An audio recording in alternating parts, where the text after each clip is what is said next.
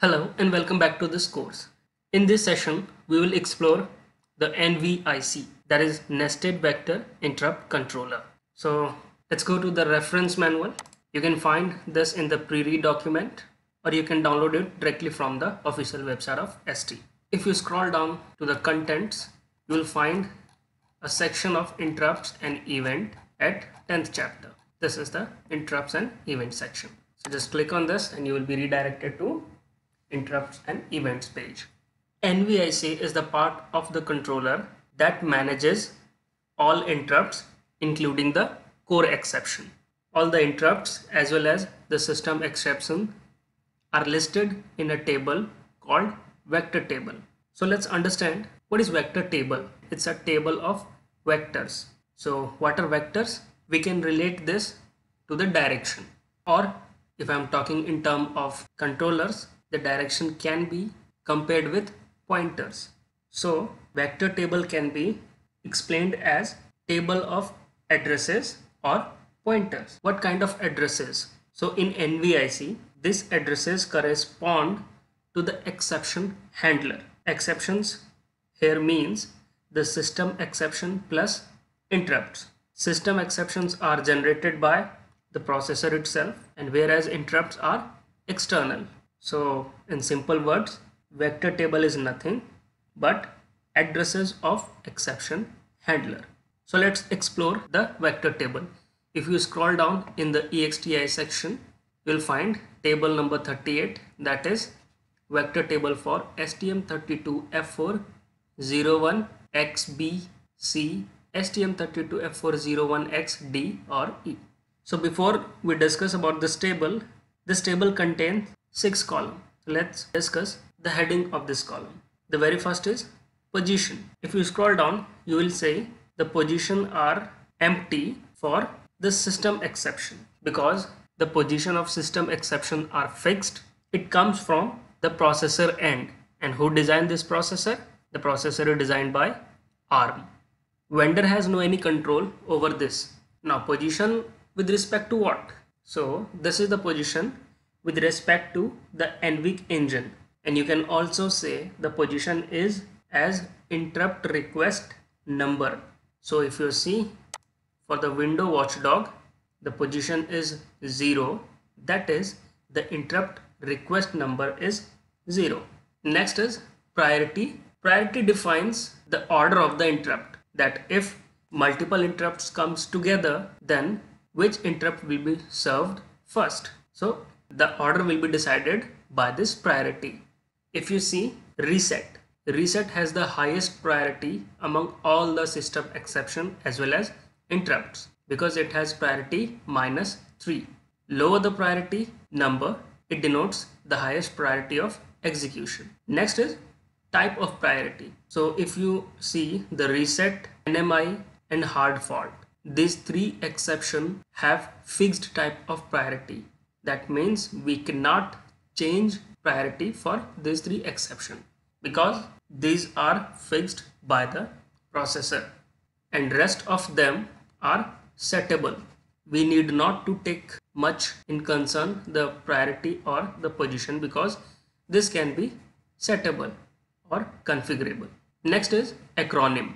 It is the name given to the system exception or the interrupts. Next is description, that is short summary for all these exceptions. And the last column is address. So addresses are the location where in the processor memory map we have to keep the address of corresponding exception handler. Handler is nothing but a C function that takes care of that particular exception. Suppose we have a window watchdog interrupt, then we have to define a handler or a function that will take care this interrupt, and the address for that handler will be saved in this particular address in the processor memory. If you scroll down further, you will see multiple number of interrupts for EXTI, for DMA, for timer, USART, SPI, and lots more. Okay, so now let's understand how a GPIO pin can interrupt the processor, because this is an external interrupt and it is handled by the vendor. Like we are discussing about the controllers manufactured by ST, that is based on the processor developed by ARM. So we need to see how GPIO can interrupt the processor, because if you look in this vector table, you won't find any mark of GPIO listed in any of the column. So we need to understand how a particular GPIO can interrupt the processor.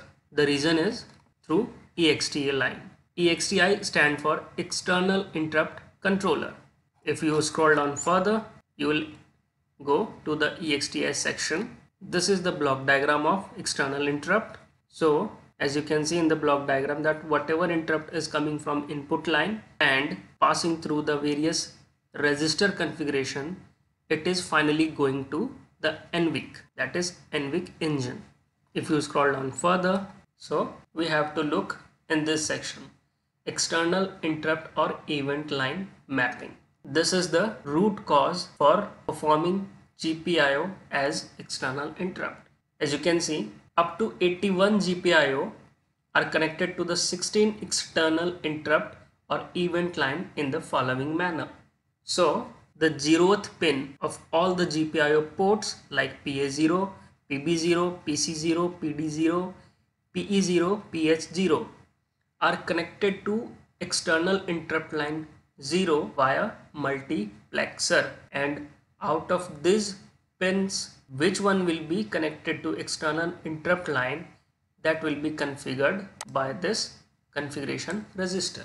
Similarly, first pin of all GPIO ports, that is PA1, PB1, PC1, PD1, PE1, PH1 is connected to external interrupt line 1 via multiplexer. Similarly, we have 16 such lines starting from EXTI 0 to EXTI 15. If you look at this block diagram, you will see that there are 23 lines for external interrupt that is configured in NVIC interrupt controller. So these are the external interrupt line connected to this GPIO pins, and 5 other EXTI lines are connected as follows, like 16, 17, 18, 21, 22 external input line is connected to PVD output, RTC alarm event, USB OTG full speed wake up event, RTC tamper and timestamp event, RTC wake up event. So these cannot directly hit to NVIC engine for its interrupt request. They connect to the NVIC engine using EXTI lines. So that's all for this session. In the next session, we'll configure the user button connected on the board as an external interrupt, and we'll control the LED based on interrupt request. So see you in the next lecture. Thank you.